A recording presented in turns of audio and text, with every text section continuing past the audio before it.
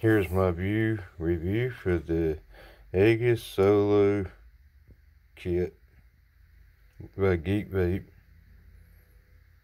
powered by AS chip, ultra durability, super mesh, and it says 2mm, so that will be the atomizer that's being supplied with it.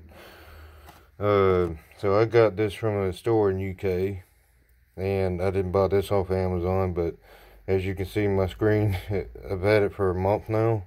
My screen is pretty scratched. It does scratch real easy. But mine is the red and black version. As you can see, I have a bubble tank. It's a Freemax Fireluke mod. Basically, or atomizer, I'm sorry. So basically, when you open the box here, what you get is your little holder for your vape. Of course, you'll find your vape in there. You'll get an instruction manual here to let you know your safety and everything, and turns and stuff like that. Well, it comes with this atomizer here, and I want to show you exactly what I mean, because we're talking a really, let me move my finger, but we're talking a really smaller atomizer to hold your liquid. I mean, it's good for backup, but you can see how small you have, and it does claim 2 milliliters, but give or take, I wouldn't really think it was 2 milliliters. I think it's like 1 point something else under 2 milliliters. But anyway, it's a good vape. It's been lasting me, and it works real good. And I got 2 batteries for it. Now, I don't recommend using any adapter that's over 5 volts output, because you could burn your battery up. I have 2 of them, but I use a power bank. It supplies 5 volts out, so you know, I'm not burning any batteries up or anything like that. And I do want to suggest, when you're charging this vape, the bottom right here where you unscrew for the battery to insert it and put another one or whatever, it does get hot. So yeah, just watch that. So it does get hot there.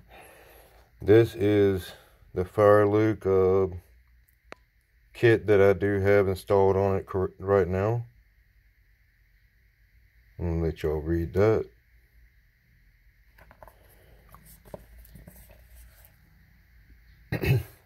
And it comes with 2 tanks. It comes with a standard, and it comes with a bubble tank. I have the bubble tank installed.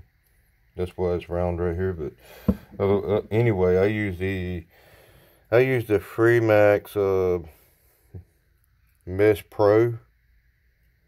I have the triple mesh Pro in it now, and I'm trying to see if you can read that. It says triple mesh, 0.15 ohms, and then you have 80 watt to 110 watts. Now, this vape does go up to 100 watts. I've had one before by another manufacturer. It's called Smock, and it went all the way up to 220, I believe, 220 watts. I've dropped that one out of the window, and it's leaking, and it just don't work past 50% battery left. Below that, it's just not vaping no more. So yeah, I messed that one up, but I haven't dropped this one, but I think it would survive. But it's a good vape. I hope this review helps you, and I'm glad I purchased it. So like I said, I didn't purchase it on Amazon. That's why I got the red and black. I don't know if they're going to add that, or I just thought I'd share my review with you. Alright, well, thanks for watching my review.